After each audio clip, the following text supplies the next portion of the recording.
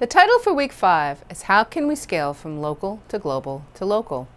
A bit wordy, but what it really means is how can we look at the bigger picture and use what we've learned to apply it back to our local community. Hi, I'm Dr. Robin Hannigan, and I'm the Dean for the School for the Environment at UMass Boston. My work focuses on paleo-environmental reconstruction, which is a mouthful, but basically means that I study past climate to understand our future climate. Although this course focuses mostly on local communities, we also need to look at the larger picture.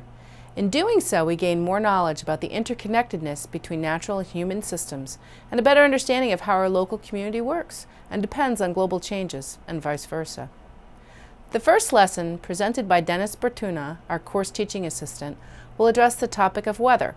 Weather is a perfect example of scaling between local to global to local, as it's driven by temporal and spatial scales. We all think we know what weather is, but how does it change and what drives these changes? Across the globe, we see weather affecting local communities, like in isolated thunderstorms. But we can also see how weather works at larger scales, like in hurricanes and tornadoes.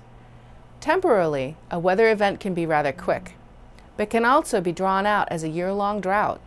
So as you can see, weather plays a big role in both our local and our global communities. The second lesson will be presented by Chris Watson, a research assistant at the University of Massachusetts, Boston.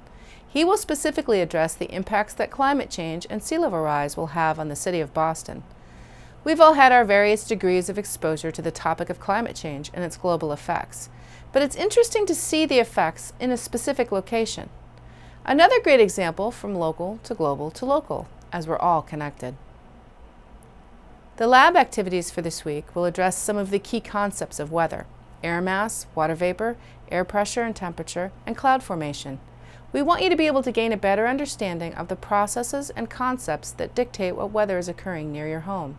One more week to go after this. As always, let us know what you think and keep in touch on the discussion board. Cheers.